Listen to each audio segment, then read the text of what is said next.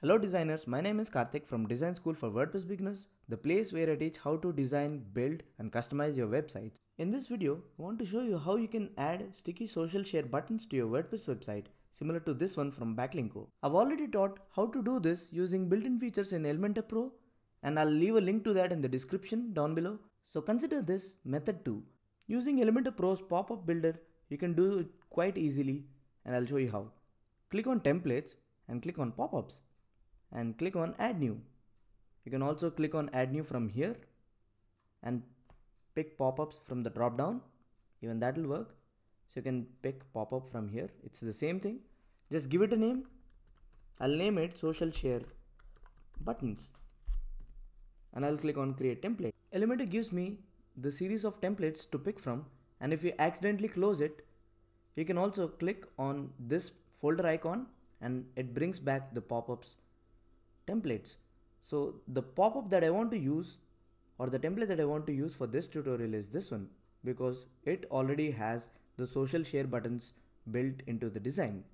So we'll just use this and customize it a bit. I'll click on insert. It'll also import all the properties such as positioning of the buttons and all that stuff, as you can see here.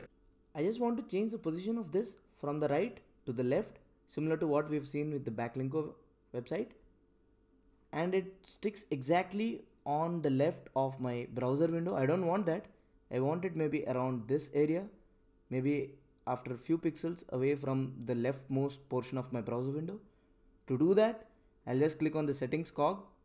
I'll go to advanced, and in margin I'll give a positive value, maybe a 40 pixels.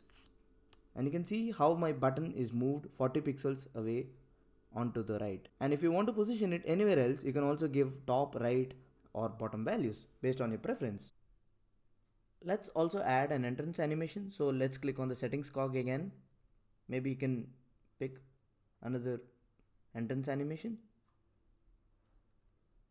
So maybe something that you like. I think this looks better. So I'll just pick. So you can also increase the duration so that the animation is more subtle and it's more noticeable to the user. And if you don't like the rounded corners of this pop-up, just click on settings again, go to style and change the border radius to whatever value you want.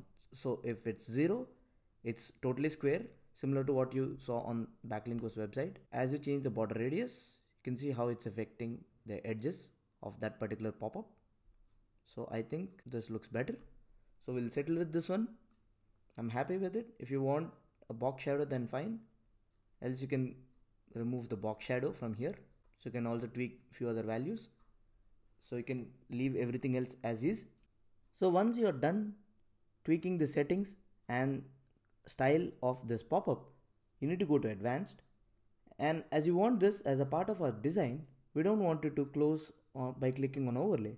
We also don't want the user to close by clicking on escape key. We don't want disable scroll, because if you do that, the user won't be able to scroll the page and that will be really messed up. And also we don't want this. Let's say if you have another pop-up appearing, that will prevent this pop-up from appearing on that particular page. We don't want that either. Additionally, if you want the cursor to change on hover, you can add a simple CSS. Just type selector, open parenthesis and close the bracket, and then type cursor and copy. So that will change the cursor to this, the way you see it here on the screen. If you think that's not needed, you can remove the code. So once you're done with everything, you can click on publish and it will ask you the conditions, and you want the share buttons to appear only on the posts and pages. You don't want them to appear on the 404 page or anything else, because of course you don't want your users to share your 404 page, right? So just click on singular and can click on posts. So you want all posts, and if you want this pop-up to appear on all the pages, you can also do that. Just include another condition. You can simply click on add condition and select singular from here and select all pages. So once you're done setting all the conditions, you can click on next And the triggers, we just want it to load when the page loads. So you can simply toggle this on and leave it as is.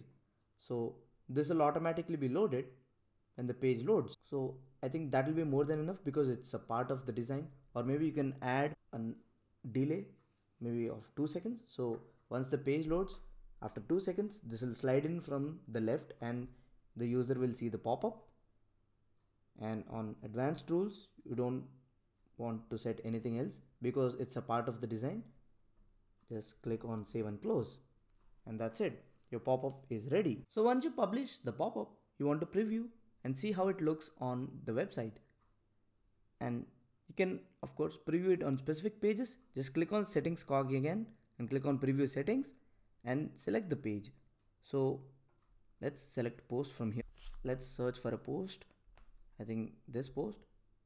I just want to apply and preview. And don't worry if it doesn't load here, you can click on preview button. So it will open the preview in a new page. And you can see how our pop-up slides in from the left. So you can simply scroll it.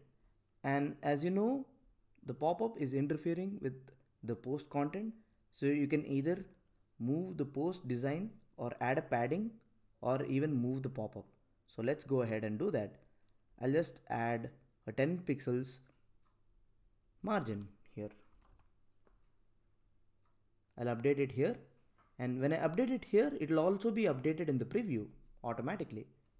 And I think now it appears properly and it looks great. You may want to consider adding some padding to the pop-up.